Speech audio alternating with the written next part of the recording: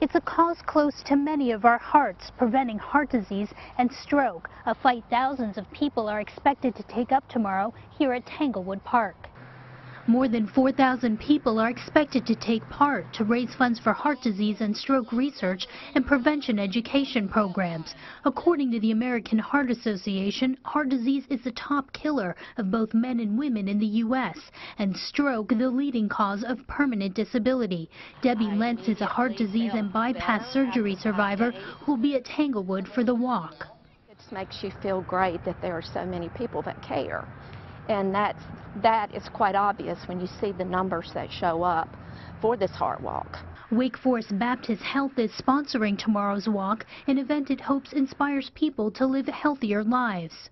Most of them didn't realize that their lifestyle was affecting their future. And so when I see that realization in their eyes, and we can discuss that and promote that with the wider community, that's where I think the real benefit of the Tanglewood Heart Walk comes into play.